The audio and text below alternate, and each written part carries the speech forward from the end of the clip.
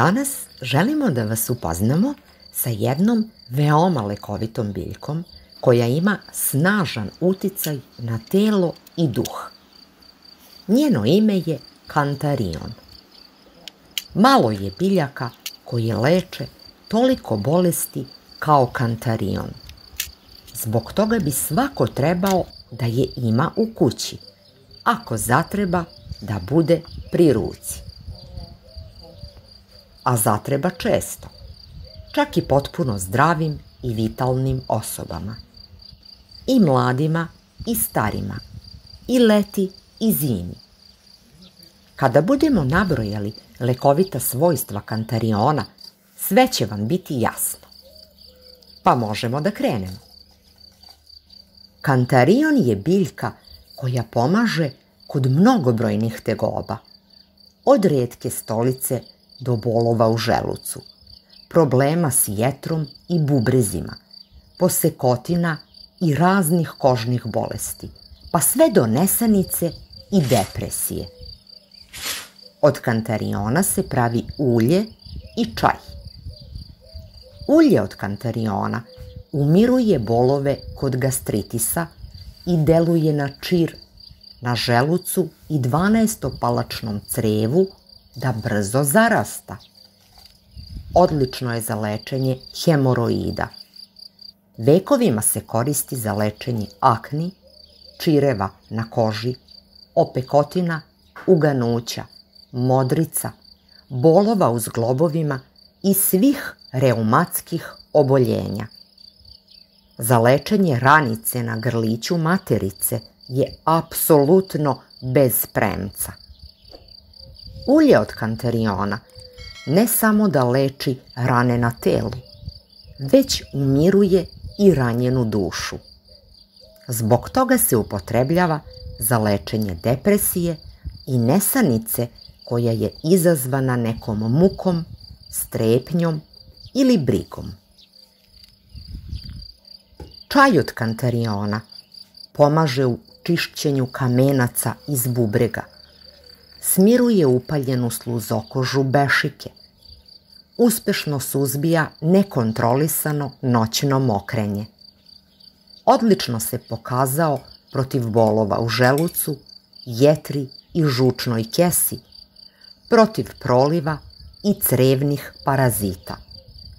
U kombinaciji sa drugim lekovitim biljkama odlično je sredstvo za lečenje prehlade, dugotrajnog kašlja i astme, jer ova biljka ima izraženo antibakterijsko dejstvo. Čaj od kantariona takođe može ublažiti glavobolju i migrenu.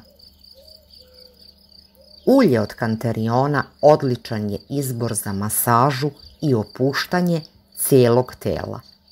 Za osetljivu, suvu i ispucalu kožu od previše sunčanja ili zimskih vetrova, ono je pravi melem. Za lečenje čira na želucu i za smirenje potrebno je 3 puta dnevno, pola sata pre jela, uz malo tečnosti popiti 30 kapi kantarion ulja. Za spoljašnju upotrebu kod lakših oboljenja obolelo mesto treba namazati uljem od kantariona, a kod težih namočiti maramicu, gazu ili tampon i držati kao oblog. Čaj od kantariona potrebno je piti više puta dnevno kada je u pitanju lečenje upala i bolova unutrašnjih organa. Priprema se tako što se 1 kašičica cvetova i listova biljke prelije sa 2 decilitra ključale vode. Nakon 10 minuta procedi i pije. Ulje od kantariona priprema se tako što se posuda bez pritiskanja napuni cvetovima i listovima biljke, a zatim dopuni maslinovim uljem.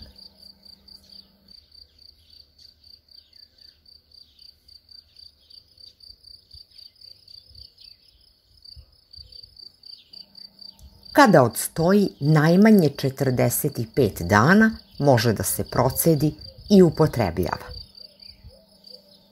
Samo morate znati da je to biljka sa snažnim dejstvom, pa je ne smete upotrebljavati u kombinaciji sa drugim lekovima, pogotovo kada su u pitanju lekovi za smirenje. I to bi bilo sve što smo vam pripremili za ovaj video. Ako vam se dopada, pratite naš YouTube kanal klikom na crveno dugmence subscribe ili prati. Time ćete podržati naš rad. A mi svojim radom svakako podržavamo vas i svima želimo dobro zdravlje. Srdačan pozdrav!